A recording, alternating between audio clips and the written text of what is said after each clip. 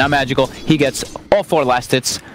And Zephyr, he's looking for the courier sniper himself. And he's going to get it. And is the chant. Oh, beautiful. Oh, it's absolutely beautiful. I've never seen that before. Both sides losing their couriers in perfect harmony. A win for the teams and a loss for the animals. Set up for success. Oh, top lane.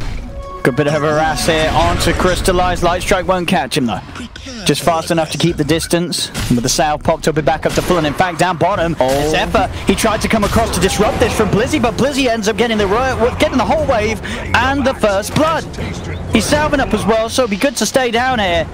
You can't afford to just hand a free first blood kill to an Axe that's cut in the creep wave. He's nearly level hood. 5. He has a hood coming out on the courier. No, he does. He has a full hood on the courier. Jay, you mean a cloak, right? No, it's a full hood. Oh my goodness. It's 3 minutes in. 3.5 minutes in! He's level 5 with a hood top lane. At least Tigers may be able to find themselves some positivities. They'll take down Crystallize, but 4037s have to die for the tower for it. So he'll die. Choose there. And Moon might go down too. Choose still got the combo. He's got the avalanche, a toss back as well, and the Moon. Fire blast, trying his best to run away, but Crystallize back in the lane. Won't look to commit. Homing missile still on cooldown for 8 seconds, so Moon will be fine. But oh my goodness, Blizzy. Massive. Absolutely massive. Hood at 3.5 minutes in, that's unheard of. He is uncontested. Yeah, this Axe has got the potential to entirely take over the game. Navi. 2k gold lead. Crystallize. They got the light strike. And point in Archit as well. Crystallize does get the cooldown off, and Tuesday with the backup. Crystallize should still fall for sure, and he does, but not before Navi get 2 kills in return.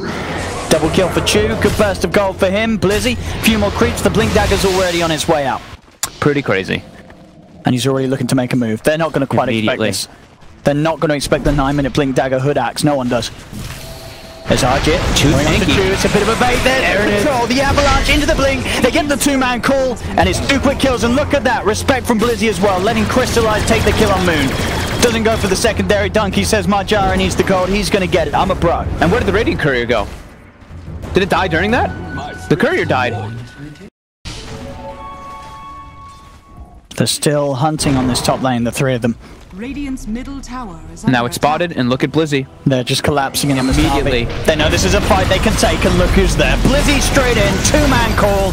All the setup in the world that Navi need to easily get those 2 kills. He's got a full pipe now on top too. As they're gonna just keep pushing all these side waves in, and Tiger is just still unable to really find positions to get outside the base. Every time they do, that happens. And they tip him. They've tried it twice against Navi. It has not worked. It's just not successful. Sure, this game it was a little better than game 1, but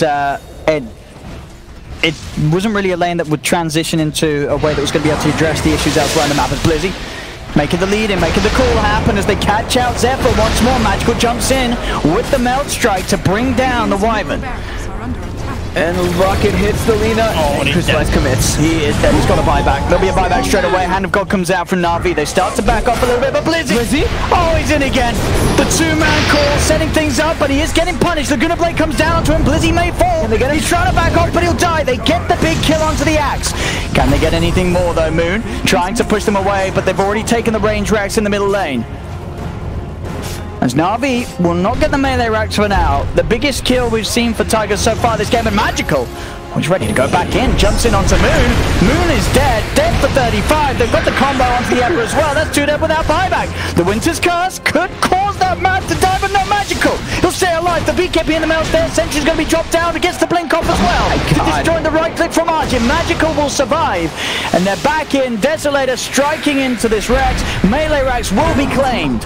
He's still keeping his Aegis alive, 40 HP. Yeah, this is a team that can absolutely give the other people in the major a run for their money. It's not, you know, if they can continue to just perform like this in the grand finals of a minor, they're going to scale well at the major. Yeah, definitely Tiger's going to have to go back to the drawing board, try to figure out something to do versus this Navi. Yeah, you can't, as I say, let him have that Axe. Blizzy just got so far ahead. He was set up for one of the easiest games he's had here at LAN. Yeah. As he has been so enormously massive There's nothing that Tigers can do about him. There's nothing that Tigers can do about the team as a whole. It's 25-6, only 23 minutes into this game, as NAVI look to take a second set of rags. They're ready to dive for kills if Tigers want to continue to find. Again, Blizzy. He's in with the control onto Arjit. Do they have the damage to kill him off in time? Cold Embrace will be there, protecting Arjit for now. They'll turn their attention towards Zephyr. Arjit will get himself back towards the base. There's 4 dead on Tigers, none with buyback. They'll be back up in about 10 seconds, 3 of them, but not before a second set of rags is taken from them. You have to imagine they're just talking about the next game now. This game is absolutely out of the bag. There's no way that you can come back in this unless Navi does some fountain diving several times.